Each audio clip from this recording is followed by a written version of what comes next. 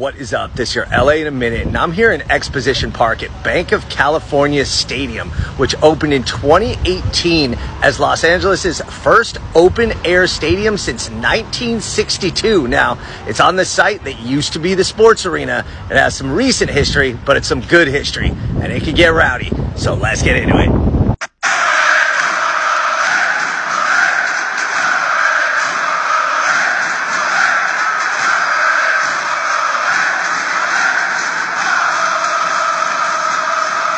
Any discussion about Banc of California Stadium has to start with the 3252.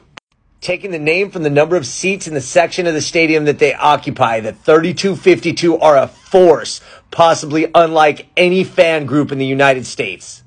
Going to the stadium, you can feel the energy, and this is already one of LA's most iconic activities. The supporters jumping around and cheering full throat for the entire game. How intense is the 3252? They designed the handrails to resemble those using on roller coasters because it's shaking that much the entire match.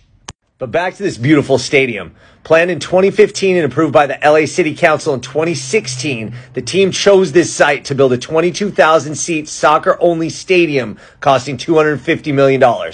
Located next to the Memorial Coliseum and just south of the main campus of USC, LAFC subleases the site from the university, which has a master lease from the LA Memorial Coliseum Commission.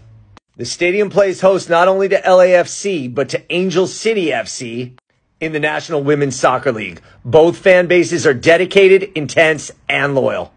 The first match was played April 29, 2018, with LAFC defeating the Seattle Sounders 1-0 in front of a capacity crowd of 22,000 people.